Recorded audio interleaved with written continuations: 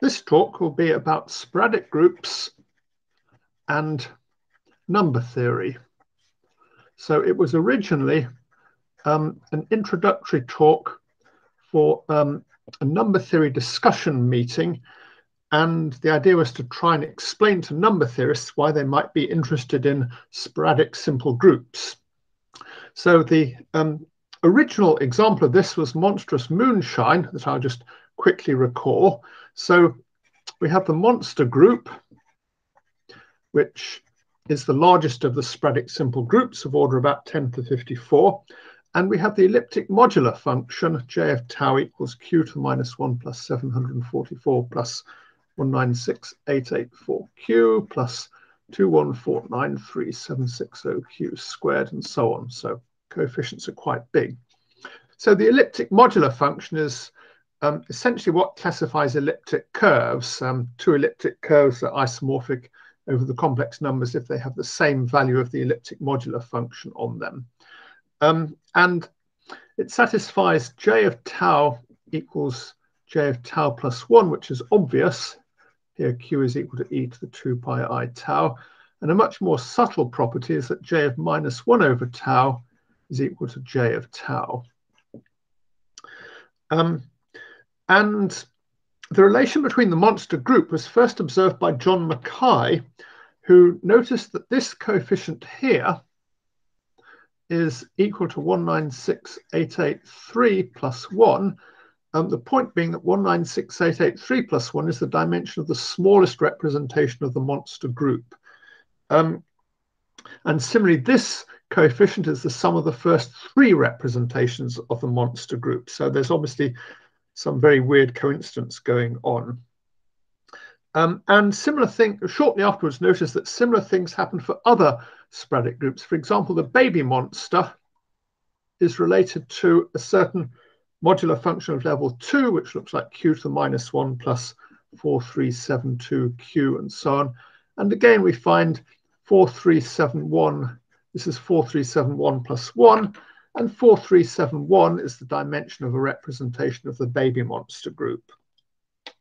So John Thompson made the suggestion that these groups should have graded representations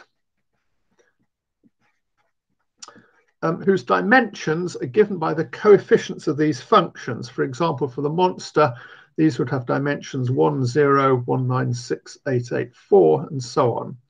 And he also suggested that you should look at the trace of elements of the monster or whatever group you have on this. And this would give you another function. Conway and Norton calculated these and found they were all various sorts of modular functions of high level, which are modular functions like j of tau, only more so. Most of these conjectures have now been proved. I think the final ones were cleaned up by Scott Carnahan a few years ago.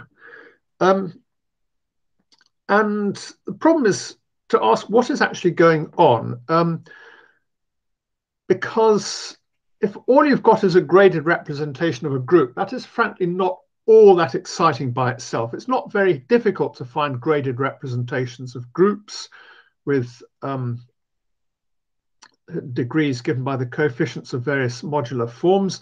The point is, for something to be a graded representation of a group, all you have to do is to check a lot of congruences, and modular forms and functions are notorious for satisfying huge numbers of congruences, so it's not terribly difficult to check these by brute force.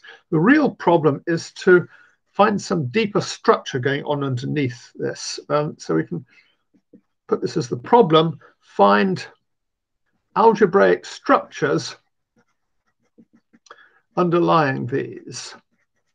So what we want is not just a graded representation of a group, but we want this graded representation to have some sort of structure. For instance, it might be a vertex algebra or a Lie algebra. And I'm going to concentrate mainly on Lie algebras because I don't have much time, and trying to explain what a vertex algebra is takes more than the 20 minutes I've got. You can think of a vertex algebra as being very roughly something like a commutative ring, except the product is not really defined everywhere. It behaves more like a rational function with singularities than a regular function. So what I want to talk about is Lie algebras related to this that are acted on by sporadic groups. And the key point about Lie algebras is that they satisfy a Weyl denominator formula, or rather a Weyl-Katz denominator formula. And this looks like the following. It looks like e to the rho times product of 1 minus e to the alpha is sum over w of minus 1 to the epsilon omega times e to the omega rho. Here, rho is something called the Weyl vector, and w is something called the Weyl group. Instead of explaining this, I will just give an example. So there's one example everyone has come across, which is the Vandermonde determinant. So if you look at the determinant of this,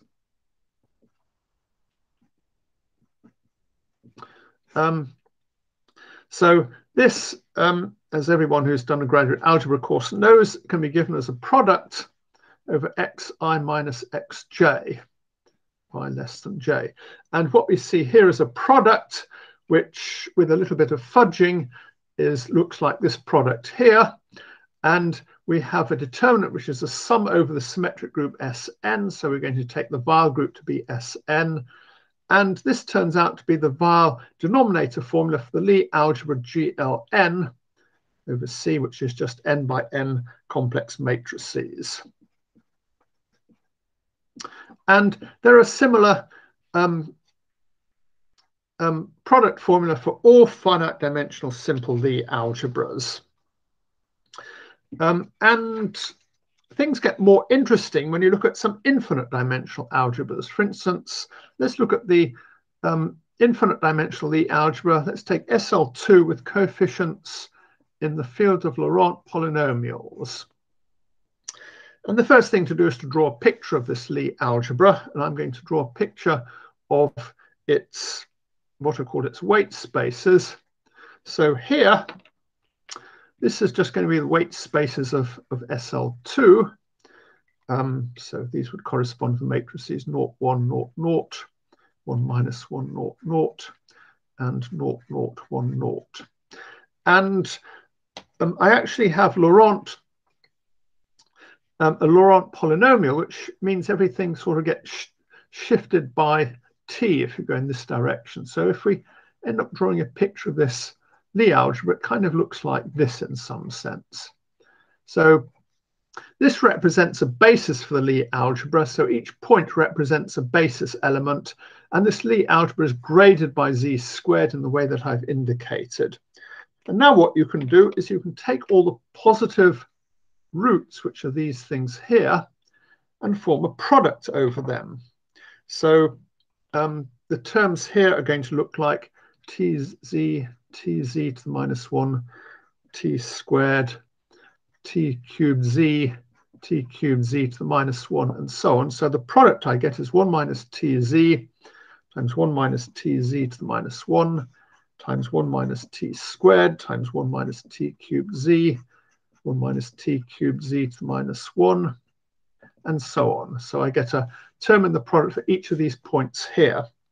And if you work this out, it turns out to be 1 minus tz to the minus 1 plus t to the 4 z squared plus t to the 4 z to the minus 2, and so on, which is sum over all n of minus 1 to the n times t to the n squared z to the n. So this is the famous Jacobi triple product identity. And if you're wondering why it's called a triple product when it's rather obviously an infinite product, not a triple product, the word triple comes from the fact that you've got these terms here and these terms here and these terms here. So that's 3 different sorts of factors in the product. And this is very exciting because this is more or less a theta function, which is a special sort of modular form, well, more or less. And it has large numbers of unexpected extra symmetries and turns up a lot in number theory when you're trying to do things like count the number of ways an integer can be written as a sum of squares. So this is typical of a denominator formula of an affine Lie algebra. So more generally, you can replace SL2 by your favorite finite dimensional Lie algebra, and you get generalizations of these called the Macdonald identities. Macdonald actually discovered his identities before the relation with affine Lie algebras was known. He was trying to find an analog with the Weyl denominator formula for reflection groups, and at the time people hadn't quite figured out these were associated with Lie algebras. And Victor Katz noticed very shortly afterwards that Macdonald identities were just the denominator formulas of these Lie algebras. So the next example of a denominator formula is going to be related to the elliptic modular function. I'm going to write j of tau minus 744 is sum of cnq to the n. So this is q to the minus 1 plus 196,884q and so on. So I'm missing out the constant term. And what I'm going to do is I'm going to write down a z squared graded Lie algebra. And as usual, I'll draw a basis for it, except this time the root spaces of dimension greater than 1 in general. So the dimensions of the root spaces look like this. Everything else here is 0, and all these things are 0. So most of the entries are 0, except for the 2 quadrants. So in general, the entries in this quadrant are CMN. And the coefficients CMN are getting very large very rapidly. So this is a really huge Lie algebra. It's really enormous in this region and really enormous in this region and vanishes in this region and this region. So this Lie algebra is acted on by the monster group. So you remember the monster acted on a graded representation with these coefficients as the dimensions of various pieces. And from that vertex algebra, you can construct a Lie algebra, which turns out to look like this. And now we can ask, what does the denominator formula look like? Well, the denominator formula looks like this. What you do is you take a product over all the positive roots. And the positive roots are going to be these things here. And I'm going to use m and n to indicate the coordinate axes. So what I now get is a product formula that looks like this. You take a product over m greater than 0 and n in z, which is a product over all these entries here.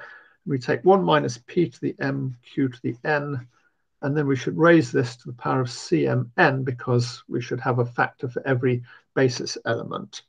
And then we should multiply by p to the minus 1. So this corresponds to the value e to the rho in the Weyl denominator formula.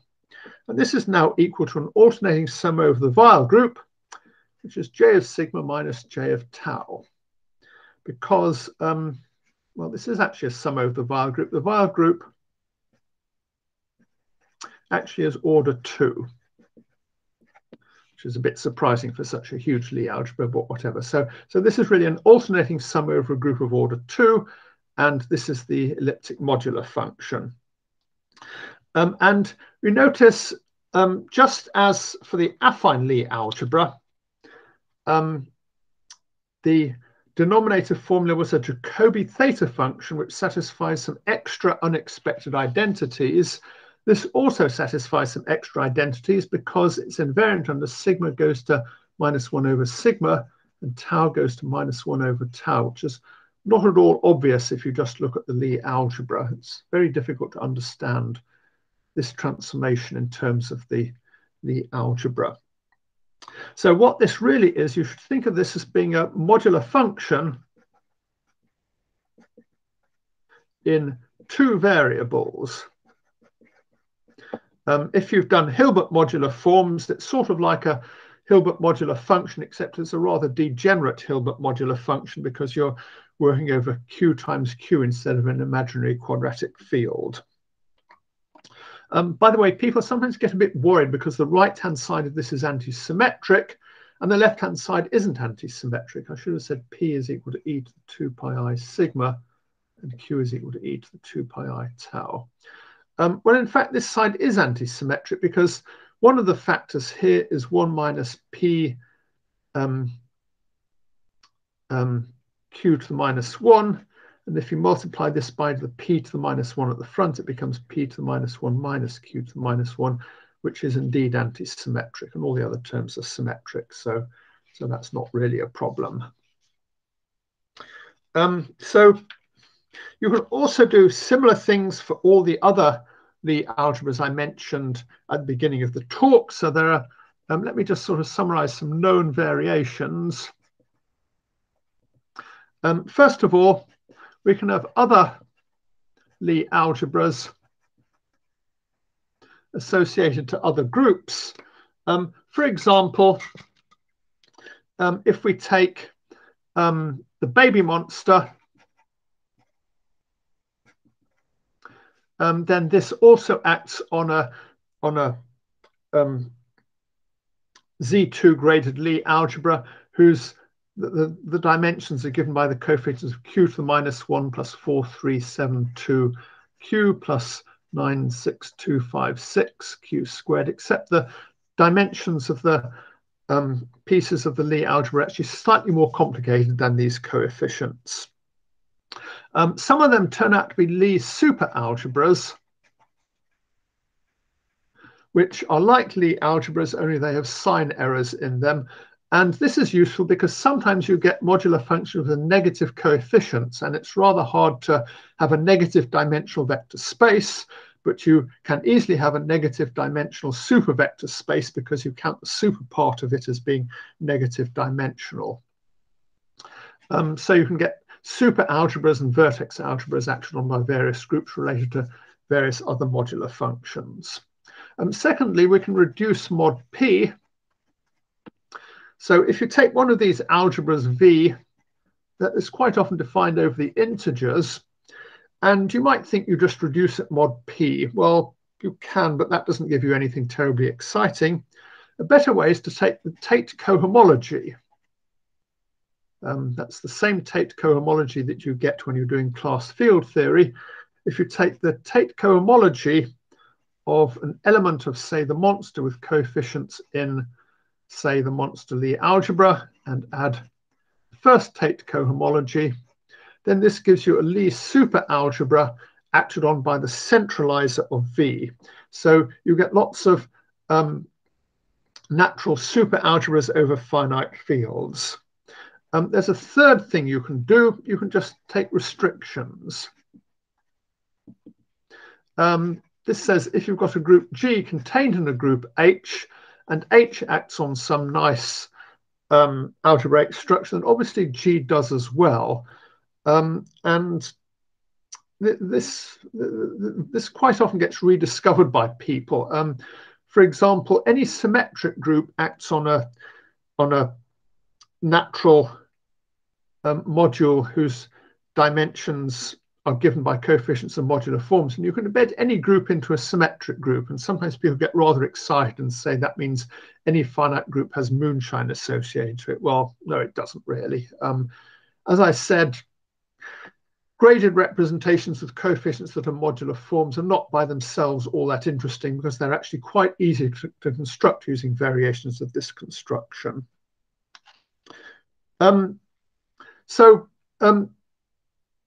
A lot of these Lie algebras actually give rise to automorphic forms. So an example of something that's almost an automorphic form is this. This isn't quite an automorphic form because it's not actually holomorphic at cusps, but it's pretty close to being an automorphic form. So I'll give just one example of what the automorphic forms associated with these Lie algebras look like. So the simplest example is associated with the even unimodular lattice in 26 dimensions. And this really is the simplest example. It's kind of funny that the simplest thing lives in 26 dimensions. And there's a Lie algebra graded by this lattice, and its denominator formula looks like this. Minus e to the alpha to the P24 of 1 plus alpha squared over 2. So this is number of partitions of a number into parts of 24 different colors. So it's sort of like the partition function, only somewhat more exciting. And this is again equal to a sum over the Weyl group and sum over all integers of -1 to the epsilon of omega, as in the Weyl denominator formula. And now you sum over tau n e to the omega n rho, where this is Ramanujan's famous tau function defined by q times product over 1 minus q to the n 24 equals sum of tau n q to the n. And what's interesting about this is that this is actually an automorphic form for the orthogonal group 2,26 over the reals. That's not a misprint. You change 125 to 226. What this means is there's a lot of unexpected extra symmetry. So this automorphic form is trivially invariant under the symmetry group of this lattice here, but it turns out to be invariant under the symmetry group of a bigger lattice, I226, which makes it into an automorphic form for this orthogonal group. In general, what happens is the automorphic forms you get for the known Lie algebras tend to be automorphic forms for orthogonal groups of the form 2, n plus 2. So there are various special cases of it. 2, 1 is locally isomorphic to SL2. O2, 2 is locally isomorphic to SL2 times SL2, which gives you Hilbert modular forms. And we saw an example of this earlier when we had J sigma minus J tau, which is a sort of modular function for this group here. O2, 3 is isomorphic to SP4, so we get Siegel modular forms of genus 2.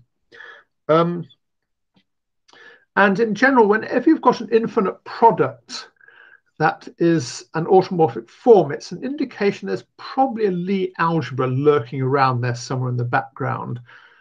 For example, if we take the classical infinite product for the Dedekind eta function,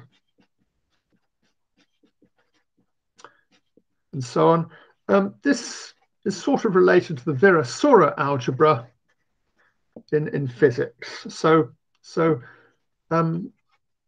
if you see an automorphic form that's an infinite product, you should at least think about the possibility there's a Lie algebra somewhere in the background. So finally, I want to talk about unknown moonshine. So far, what I've been talking about, moonshine for the monster and so on, is reasonably well understood, in that there aren't that many open questions we don't know how to answer. What I'm going to talk about now is umbral moonshine, which is still unexplained as far as I know. So this was first observed by Ooguri and Tachikawa, and generalized by Cheng, Duncan, and Harvey. So I'll just say very briefly what they observed. So Ooguri and Tachikawa were looking at some modular functions that turned up in physics, and they discovered this one. So these are its coefficients. And so on. And these are the coefficients of a certain mock theta function. So mock theta functions were discovered by Ramanujan in the early 20th century. And for a long time, there was no good definition of them. Mock theta functions were defined as the functions that Ramanujan said were mock theta functions, and that was about it. About 10 or 20 years ago, Zweigers actually managed to figure out what these were. They're essentially harmonic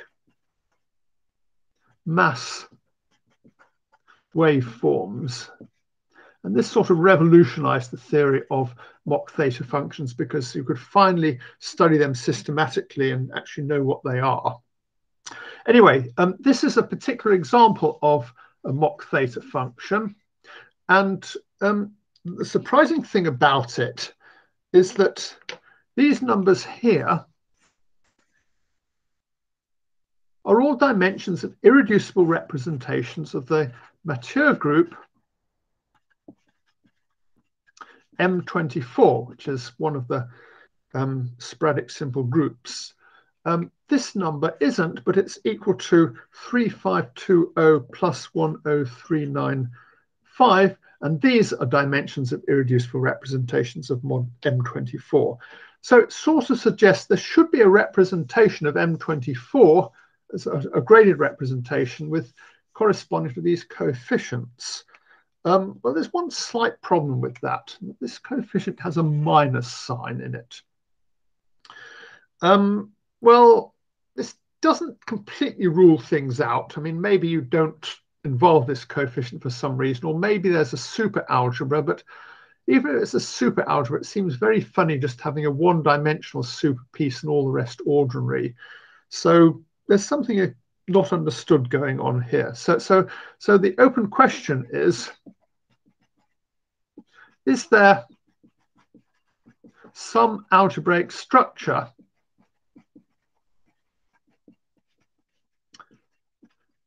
I mean, maybe a vertex algebra, Lie algebra, something more general that someone hasn't thought of underlying this? Well, of course, M24 isn't the only group you can play this with. So as I said, Cheng, Duncan, and Harvey generalized this quite a lot and found variations of this corresponding to all Niemeyer lattices. So one of the Niemeyer lattices is more or less acted on by M24 and corresponds to this case. And there are similar examples going on for other Niemeyer lattices. So there's another Niemeyer lattice associated to M12, and there's a mock theta function associated to M12, or rather lots of mock theta functions because you can take traces of elements of M12 on this. So we've got this completely open problem. We've got these mock theta functions that seem to be related to sporadic simple groups, and nobody really knows why. There are also some examples related to some other groups like the Anand group and the Rudvalis group, which are even more mysterious. So this is just a completely open problem for research. I think I'll leave it at that.